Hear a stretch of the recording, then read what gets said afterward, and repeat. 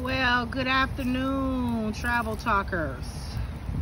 Look what we are doing. Me and Heather from Rolling with Whereabouts. That's right. We are out here. We done made our makeshift grill. Check this out. Got some aluminum pans. I was able to find these pans right here for $1 something. Put some coals up under there, and we are grilling. Well, actually, we're almost at the end. I'm just sauteing up some onions. We got some corn here. Got the macaroni and cheese, the poppers. Over there, we got hot dogs. She got chicken kebabs. What else I got in there?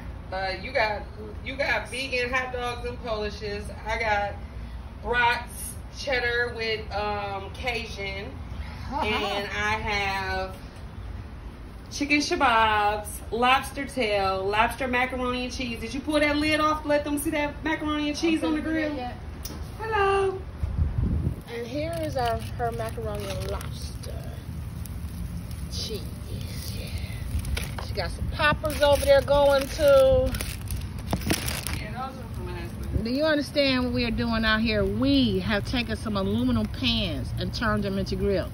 Now, I don't know if anybody remember this, but everywhere we went, we tried to find them.